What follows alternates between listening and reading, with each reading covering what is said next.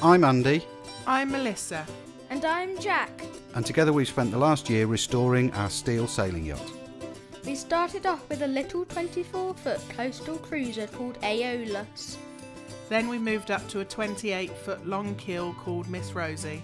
But because she was too small for a family to live on, we took on the huge task of restoring a 38-foot steel cutter-rigged pilothouse yacht with a lifting keel. Over the last year we've done most of the big metal work and welding.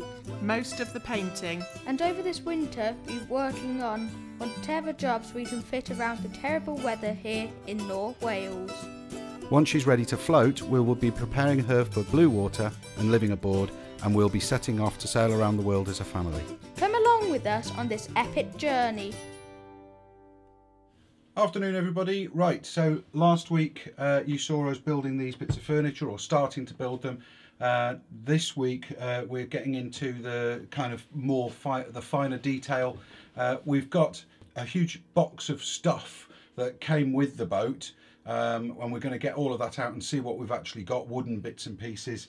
And we've got bits that we've stripped off the boat when we were ripping all this down. I should say before we go through this upholstery on these cushions, we're not keeping this. These are the original cushions with the original upholstery. We don't like them, but they're fine for now. We will be recovering them. So first things first, let's get the big cardboard box of stuff out and see what we've actually got.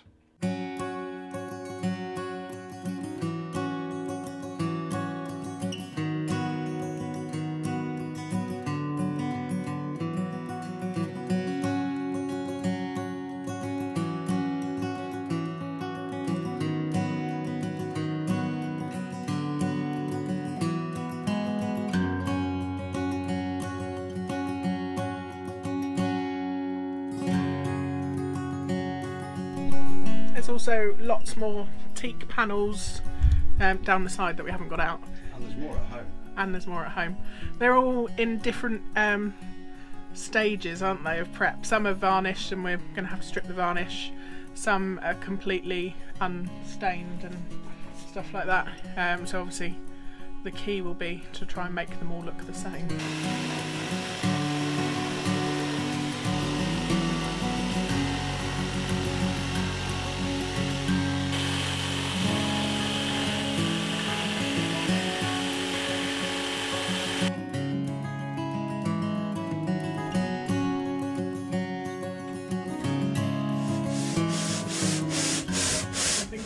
As Mads would say, glorious, glorious sanding. So these are just the teak veneer panels. They're actually teak veneer on marine ply, but it's really, really thin. And they're going to be perfect for the fronts of these benches, and they match what's downstairs because they've come off the boat. These are panels that either came off the boat or were with the boat when we got it, so it should look in keeping with the rest of the boat. And I've got to try and get the join in between the two to be as close as I can. Well, I don't have to actually do that. I could leave a great big gap and it would still be just as functional, but we want it to look nice. Yeah, so we're using this as a joiner panel to join the two teak panels together. Yeah. That's right, isn't it? Yeah. We're using this as a joiner panel to join the teak panels together. This will get painted, so it will all be painted white on the inside, but we're using this Gorilla Glue to stick it to here. Thank you to the amazing person that bought this off our Amazon wish list. I don't have your name here, but thank you. You know who you are. So yesterday we were putting some teak panelling on the front of this. As you can see, these are the boxes that we've made for the seats for the pilot house, and the wood doesn't match the original wood on the boat, so we're putting teak panels on the fronts of them all so that they match. We're going to be doing more of that today and more trimming, and the other thing I want to do is build a little box along the front of this so that these don't flip up. We might still hinge these, I'm not sure, but at the minute when you sit on them they can tip up, and we've got some dead space here. We can't have the box go all the way down to the floor because these panels here have to lift up for engine access, but I can make a box that kind of comes down 6 inches or so and then goes in, and it's just got pockets in to shove stuff in, And then under here again we're going to have a box, possibly with a drawer in it, or just an opening just to keep bits and pieces in that we need fast access to. In fact, what that would be really good for would be life jackets and flares, so we could put 3 life jackets and a pot of flares in that, and it's within very fast reach of the cockpit, but that kind of thing. So a box under here to take up some of that strain, and a box under there, but not going all the way to the floor because of the need to access the engine. And then when that's done, we're going to finish or continue veneering and trimming the rest of these panels. We're still mulling about whether to have a pocket here for gloves and beanies and stuff. We might do that, but for now we've just got this mahogany beam across the front to tidy things up and to provide a bit of support for the lip of the front of the seat. It's a bit of a figuring out as we go along thing. Next thing that we're going to do though is build some structure under this end with a pocket, definitely for the flares and life jackets and stuff that you've got in your pockets, and we may end up with one under here. We're not sure yet. Might not be worth building there, but we'll see. So yeah, this bit next.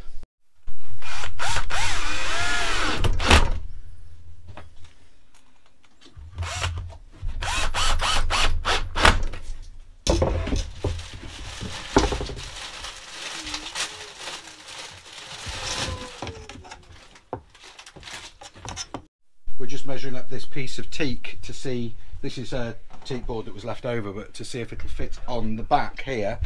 And then what I've just been doing is making up this. Again, will all be trimmed and fettled and made nice and veneered and corner pieces and everything else, but this just means we've got a pocket here. I'm going to cut a hatch in this bit as well, I think, or an opening, so you can feed your life jackets and things in through there. But this structure takes out the flex in the seat and provides a little bit of storage, quick storage, but doesn't go to the floor, so that when you're working in the engine bay you're not likely to smack your head on it. Well, I'm likely to smack my head on it because I smack my head on everything. But yeah, there's still more to do. It's just the days are so short and it's so difficult to get anything done. The other thing that we're trying to achieve with all of this is to be able to take apart the boat with a screwdriver if we need to. I'm sure you've heard of Pam Wall. Pam Wall's a bit of a legend in the sailing world.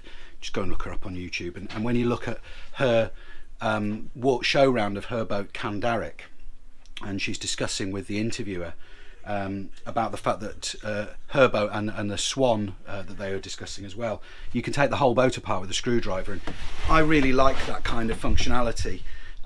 This boat originally was all glued and pinned. Fantastic, very rigid, but if you need to get behind anything to do any repairs, you have to rip the panels off and crowbar them off, which is so destructive and such a shame to have to do that. And of course, being a steel boat, this is going to need repairs down the line. We're going to have welding and metal work to do. So underneath this side, under there is the fuel tank, or one of them. There's one either side actually. So all of this at the moment, I'm putting it all together with brass screws and caps, which look aesthetically pleasing, and it means that if I need to get this apart, I won't have to break anything or crowbar anything. You just get in there with one screwdriver and take the whole thing apart. Same with all of these wall panels.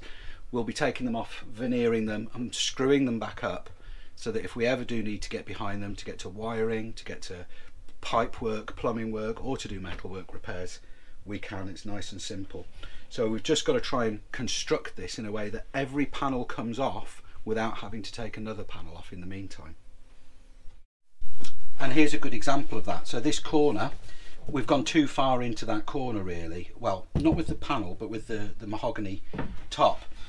I need to move that along a little bit so that we have a separate piece of teak panelling screwed onto this bit, and that you can get it off without having to take this bit off. So that, like I say, each panel is removable without having to remove something else to get to it.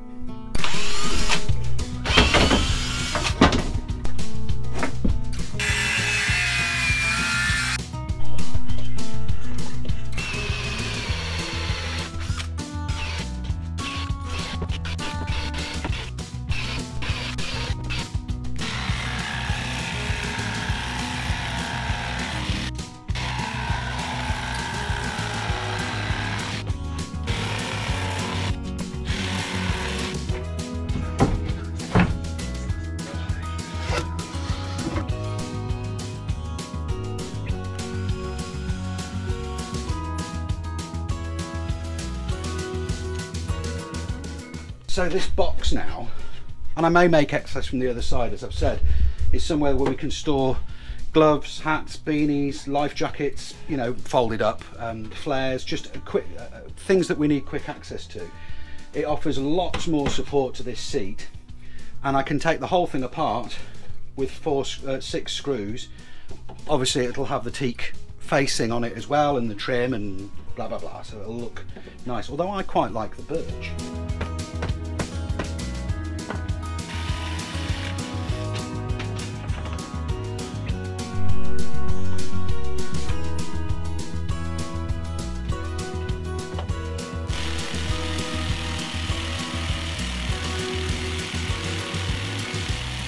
I will be making some proper corners to go in here, but I haven't got them for now, so they'll come later on. There we are, like that. And again, these will be glued on as well and taken off and sanded and polished and made nice. So this is the test, the dry fit, literally the dry fit, because we're fitting it all without glue. And then we'll take it all apart once we know it's all perfect. Well, as perfect as it's ever going to be. It's me building it, remember. But once it's right, we'll take it all apart and pin and glue it together. But only these bits, not the front bits, because, like I say, all the other panels to disassemble it will be a matter of just taking screws out to disassemble the whole unit. Change of plan. We've actually decided to glue them on now. I'm just doubting my abilities and being overcautious, thinking I need to take them back off again, but I think taking them back off is they're just gonna split when we try and prise them off. So we're gluing them on now. Hang on, don't go away from the edge. Oh yeah, well, that's the other thing. A couple of these have got a little hairline crack in where I put the panel pin in, and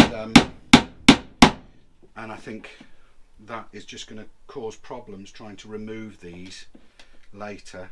You might think I'm mad, but I'm actually using Mitafast, which it's for picture framing, but it's just cyanoacrylate. It's just super glue, really. And then to set it off, this kicker, which is it's just trichloroethane. But if you buy super glue from a hobby shop or anything like that, it's very, very expensive. But if you go to the hardware store and buy this Mitafast stuff, it's a damn sight cheaper. It's like eight quid or something for a big bottle with the kicker, with the activator. Much, oh, there you go, that doesn't even need pinning. Much cheaper than buying it from the hobby store or you know, buying branded super glue. So yeah, that's what I'm using, and it's designed for picture frames, and let's face it, this is basically a robust framing, isn't it?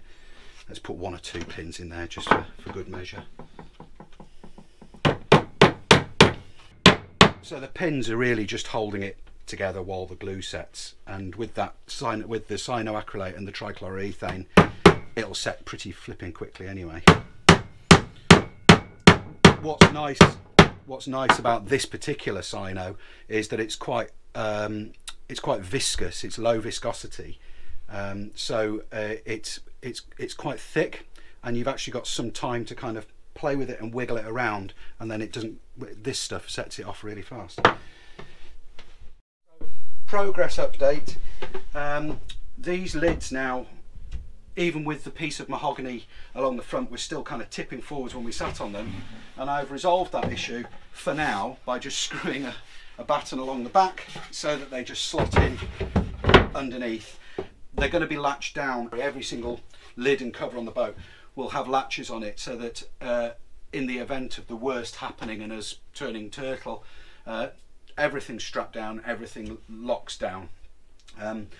These have now got the same matching mahogany beading along the edge, angle along the edge as the seats in the saloon. You can get into them easily.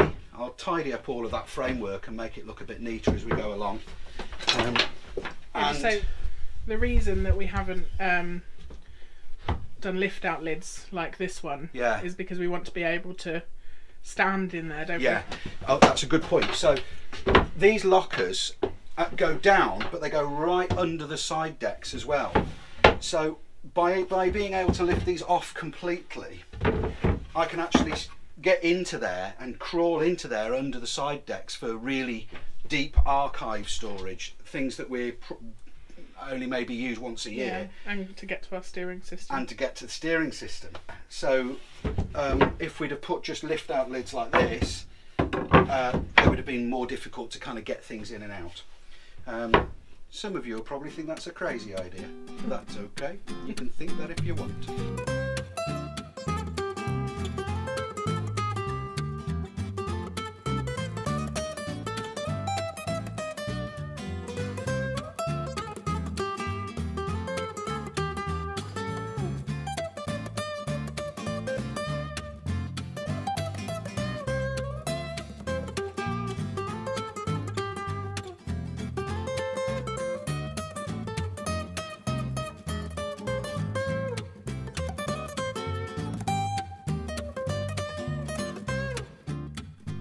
So, another update. Where are we up to? I'm going home in a minute because I'm at work tomorrow. So Melissa and Jack are staying here. But this is all now constructed and it's built and it's strong. And we've got teak veneer on this, and teak veneer on this, and teak veneer on this, and no teak veneer on that. That's what Melissa's doing. And we've got mahogany edges to these lockers that we can lift up to get underneath. And as we've said, the upholstery isn't staying. We'll cut some new cushions to fit this, and yeah, that was just from the old seats. Yeah, it's just from the old seats, but this is looking good. There's still, obviously, as you can see, lots of trim to do along the top of here and down here and round bits and pieces to prettify it up. But in terms of, you know, can we use this now? Yeah, absolutely. It's all, everything else that gets added on now is just cosmetic up here. So I'm dead pleased. Now I'm gonna have something to eat and then dash home and work all day tomorrow. Bye for now from me. Don't go away because Melissa and Jack are carrying on. And you might be back. Oh, I think I will be back. In this episode. Yeah. So the plan was for today for me to carry on veneering in here, but the sun is out, kind of. It's not wet, it's not windy, so I've got to seize the opportunity and sand and grind and all those lovely things so I can get some paint on another area. So that's my plan for today. We will come back to the veneering, but I need to seize this opportunity. Look at it, it's like a mill pond out there. If you can see out of our dirty windows. But it's a beautiful day.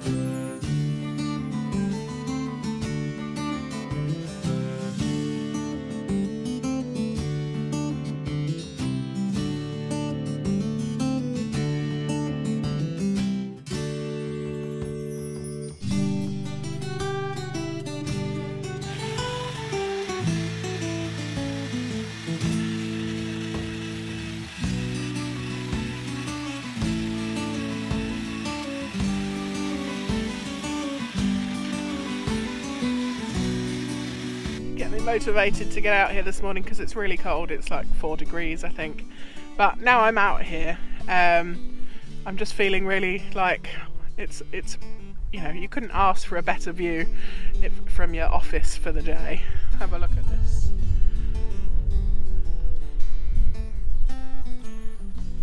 It almost feels like, if you sit here, it almost feels like you're actually in the sea. She's kind of pointing that way, wanting to go.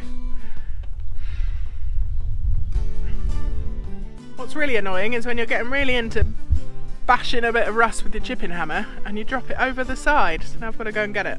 The plus side is we're not in the sea, but it's still blooming annoying.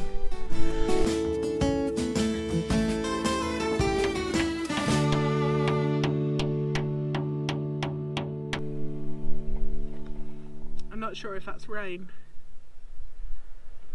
Not meant to be raining.